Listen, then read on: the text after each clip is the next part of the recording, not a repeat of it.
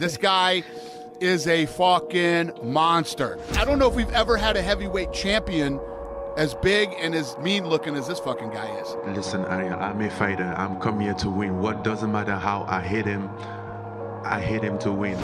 Francis Ngannou is special, man. He really is. I'm not done yet. I'm just on my way, doing my job, so I keep my head straight to my goal. The coming of the new king. If you want to like look at a picture like in history, when you come back and go, this is the moment where Ngannou arrived, and people realize like, holy shit, like this guy is for real. He didn't just do that to any guy. He did that to Alistair motherfucking Overeem. What do you think made you so confident about this fight, though? Because that was a guy who had, been fighting since he was, what, 15 years old, and he had 60 professional mixed martial arts fights. You have 10. That is the past, man. We are talking about now, and now it's me. I'm the present. He was homeless in France, and he walked into a gym and said, I would like to learn how to box. Francis Ngannou was like working in like a sand mine. He was digging sand when he was like a young guy. It was grueling and dangerous work, spending hours shoveling sand into the backs of trucks so it could be shipped to big cities for use in construction. Sometimes we would stand all day in water up to his shins, scooping sand out of the riverbed. Other days we spent at the bottom of a steep quarry where large chunks of earth often broke free from the high cliffs and tumbled down onto workers.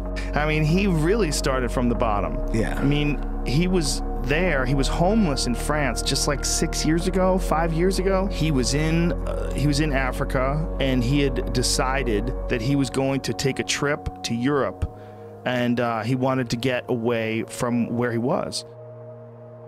When I was homeless, I think that was the best time in my life, because that was the first time that I felt like I had the opportunity to do something.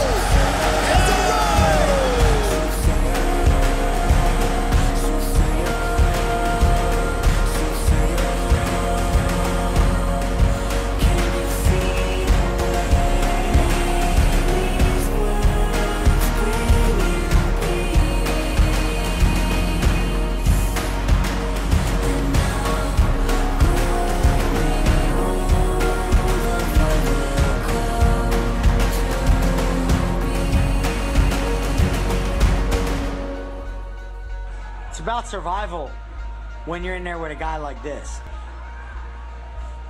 You literally need to survive. This guy will kill you. That's how fucking powerful this guy is. He threw the uppercut from hell all the way to heaven. Literally reached down to hell and brought it to heaven, and landed in between, somewhere on earth.